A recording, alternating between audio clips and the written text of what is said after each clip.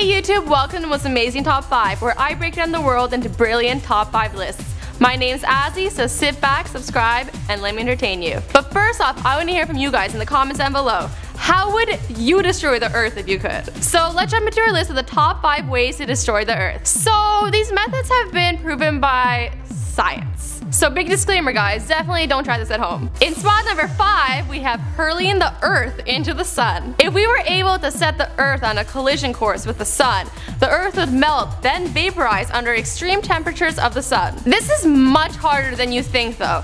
The Earth's gravity is pretty stable and won't be knocked off course by the slightest of nudges. We need something like a gigantic rocket that could propel the Earth towards the sun in the right direction. In spot number 4, we have impact with a blunt object. If you can hit anything hard enough, you can destroy it. If you hit Earth with an asteroid or a planet that was large enough at about 11 kilometers per hour, you would definitely cause a collision that would leave the Earth broken into a bunch of moon-sized rocks. Scientists believe that this is a very feasible outcome and propose that Earth was most likely struck by an object the size of Mars before its surface cooled. The result, as one theory suggests, was the creation of the moon. In spot number 3, we have the black hole theory. It's been argued that if we can move the Earth into a field of a black hole, the Earth will be gobbled up and ripped apart by tidal forces. The only problem is, where are you gonna find a black hole? The closest one to Earth is about 1600 light years away. For the best results, you want to move the Earth and the black hole towards each other at the exact time. Next up at 2, we have ripping the Earth apart.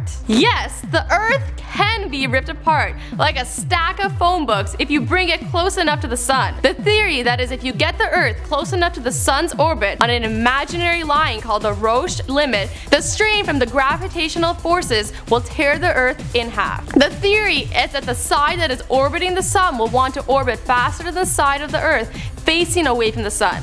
This will literally cause the planet to rip itself in half. Pretty awesome if you ask me. And lastly, in spot number 1, we have blow it up. When all else fails, blow it up. All you need is 25 trillion tons of antimatter. Scientists state that if you gather all the explosives ever created by mankind, you could create an explosion that would wreck the planet's ecosystem and cause a larger crater. But you would barely scratch the surface. You need to make an explosion large enough to make sure that you blow the Earth up into a million tiny pieces. Why? Because if you just blow up the Earth into a few chunks, the pieces will fall back together under mutual gravitational attraction, and the Earth will reform itself like a liquid Terminator. Awesome guys, thank you so much for watching. I hope you enjoyed the video. Don't forget to check me out on Facebook, and until next time, bye!